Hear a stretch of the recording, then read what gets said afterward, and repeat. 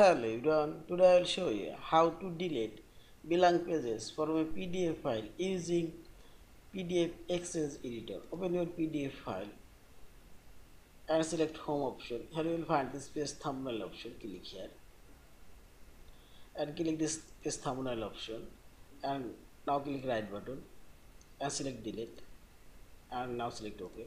See, this blank page is now deleted. And another you can delete. Click this organize option.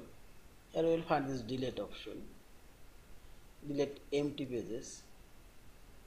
Here you will find this. You can delete all of these empty pages. Also you can delete a specific page. I'll delete all of these empty pages. Again show here. Then lastly the two empty pages and first two empty pages and delete here. Delete empty pages. I'll simply select all of these empty pages. Now select OK and see this. There is no empty page in this PDF. Yeah.